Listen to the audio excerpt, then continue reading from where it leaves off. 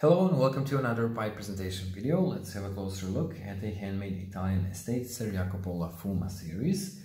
Smooth warm finish, large or tall, Rhodesian shape number 44, plenty of straight grain on pipe, large and massive bowl with thick walls, diamond shank and stem, 925 sterling silver band mounted on shank. It's quite discreet as you can see.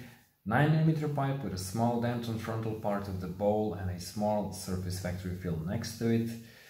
The glue residue, I'm going to show it in a second, but besides that it's in mint condition with minimal signs of wear or use. Asking price was reduced.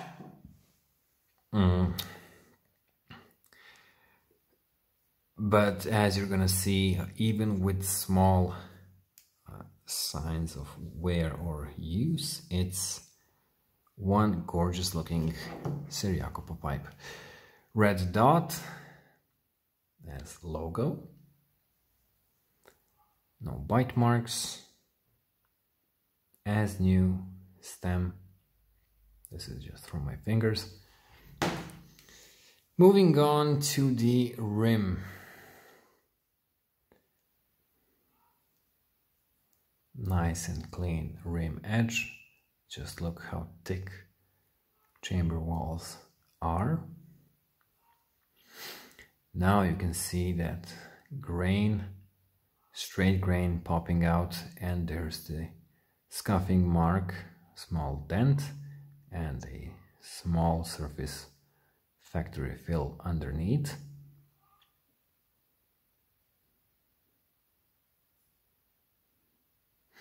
Now the glue residue, I'm gonna go back to shank in a second.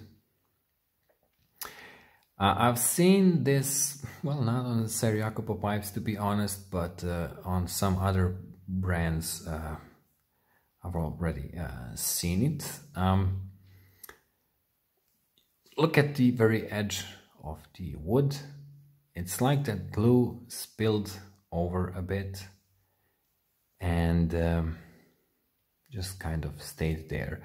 Now it's quite tricky to polish this part without damaging it,